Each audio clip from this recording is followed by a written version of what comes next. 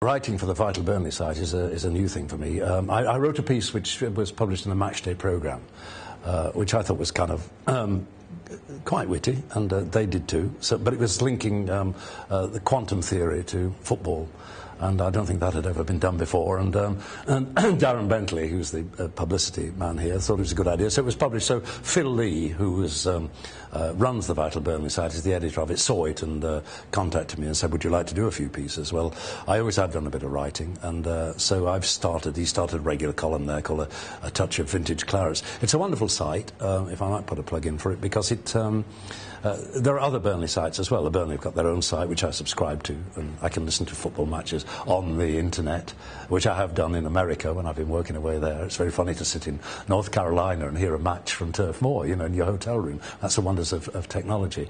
And then there's Clarets Mad, and now there's Vital Burnley. The Vital Burnley site, like the Clarets Mad site, but in a slightly different way, are giving money to buy shares in the club, because the more subscribers they get, the more clicks on the site, the more they're able to raise money and buy shares. Now, I think they've raised £800 and up to 1,000 by the end of the year, which is only like 4 shares, but it is a site for fans, and it's part of a bigger network site. So there's Vital Hull and Vital Sheffield and so on and so forth. So there is an intermingling between the fans, and at the moment it's a very good site to be on. There's not as much abuse and nonsense as there are on some of the sites where I find the message boards, you know, sometimes offensive, you know.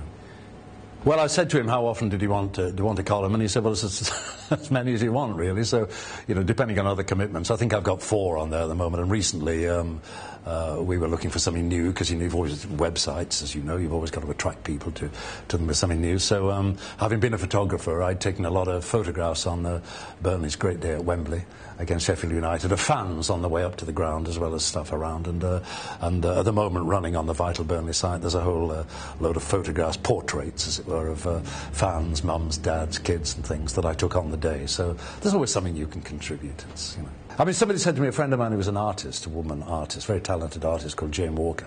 Jane said, you know, she's not a football fan, but she said, looking at those photographs, she said, there's so much energy in them, and she saw some that we haven't published.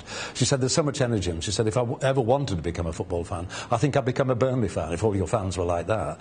And I did point out to her that, you know, perhaps not all of them are like that, but most of them are, and most football fans are. Most football fans are absolutely terrific. You know, they wear their heart on their sleeve and follow their team through thick and thin, and they are nice people, yeah.